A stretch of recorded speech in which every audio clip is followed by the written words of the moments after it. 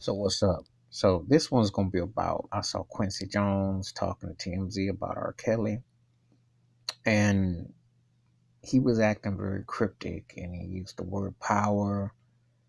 And I'm cracking up when I see people like his ilk and these other artists speaking out against R. Kelly now because it's fashion on the bandwagon when they could have really said something. Quincy Jones can't be trusted. Yes, he's one of the greatest important producers, arrangers, and associations, what have you, who you associate with. But how can you trust somebody that turned their back on Michael Jackson in death?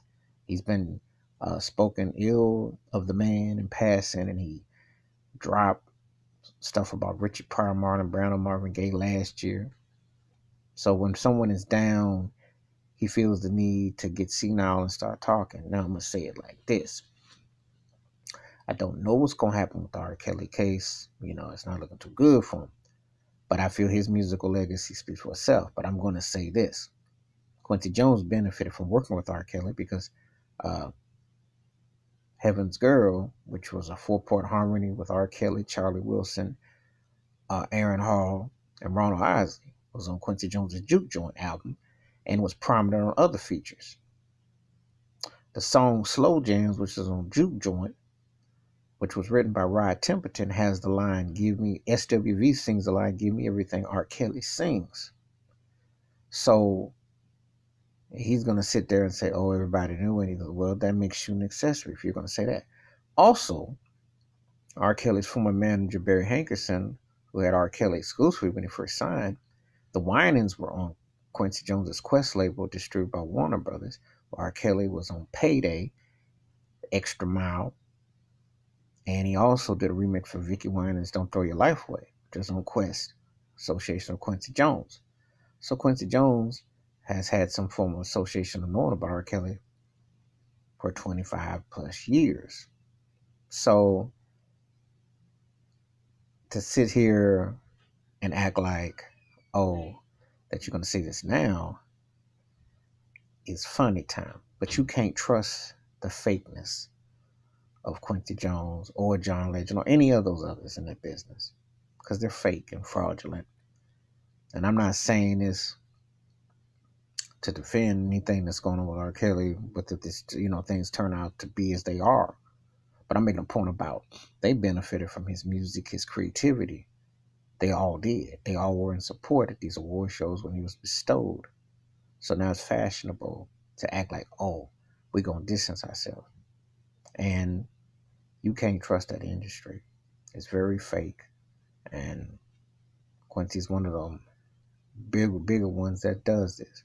So I look at it and I say, look, did you not benefit from R. Kelly's talent, the greatness of his pen game on your records?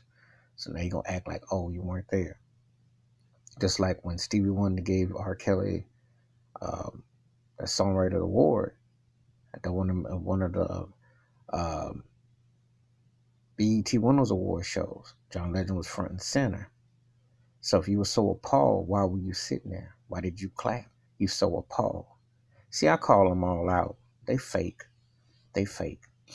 I expect uh, white artists like Gaga and Celine Dion, all that to turn. But black artists who've known and they were down with R. Kelly, and all of a sudden they're acting like, oh, they're new.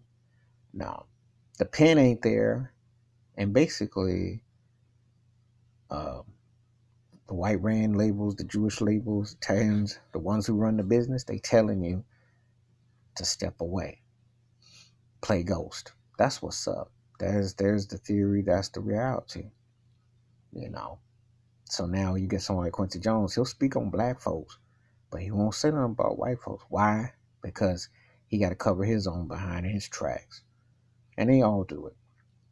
John Legend gets busted with a picture with Harvey Weinstein. He plays ghost.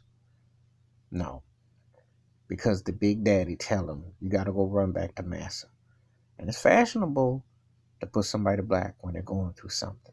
And I'm not condoning anything with R. Kelly, but I do think he's one of the greatest artists ever, and I always will. But I don't condone actions that are this deep. So we'll see how it all plays out. But at the same time, I don't like the fakery and act like you don't remember and you got amnesia when you benefited from said people and you were in their company and you was clapping and grinning and shucking. I am not with this fakery. So that's my take about that. For free, leave them comments, hit that subscribe, and I'm out.